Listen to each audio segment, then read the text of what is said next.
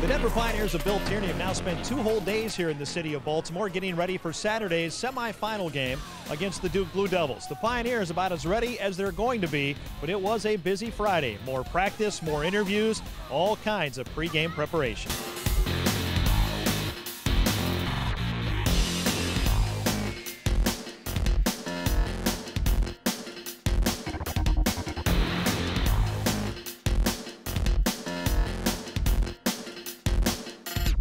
Today is kind of the one that it's a crazy day, and it's good crazy because, you're here.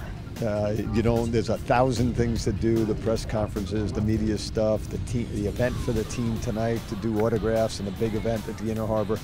But, whenever we start to feel bad for ourselves with stuff like that, you very quickly consider the alternative, which is not to be here.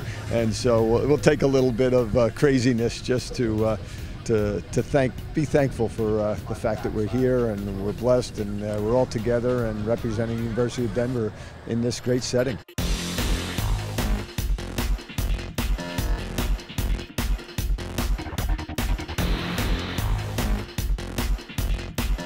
Well, it's an awesome opportunity, and for our kids to be able to be part of something like this with school going on, and the fact that they're doing their homework, they're awesome athletes as well as students is the best part of it for us as a family to say, hey, this is the way you're supposed to be.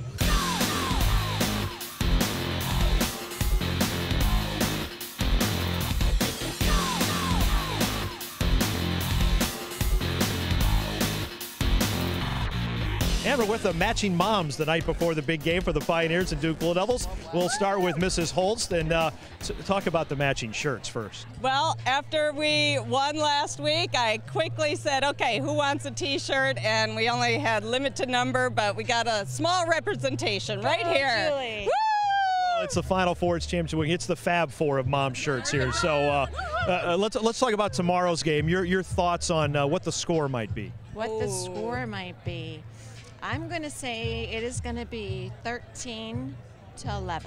Ooh, yes. Do you? That's a very logical, non-parent type of score. Good for you. Well done. Thing again. No one thing. All right, let's talk about the second trip to Baltimore. Of course, the Pioneers were here 2 years ago. Just talk about your excitement as a mom or a parent with dad and whoever coming to watch such a game like this. Oh my gosh, the last 3 weeks from North Carolina and Drexel to here, it's just so exciting. And to see these boys arrive on a jet and get the police escorts and signing autographs, it's just really a special time. It really is when you talk about lacrosse and maybe not getting the recognition of other major sports, but it certainly has arrived as a major sport. And as a mom, it's got to be really kind of gratifying to see this kind of reaction to this sport. Absolutely, absolutely. I mean, just looking at all the people that are here tonight, getting autographs from the boys and the excitement about the games tomorrow, it's been fantastic. There's a lot of coverage on ESPN and people are going to, continue to love Denver lacrosse for a long time to come.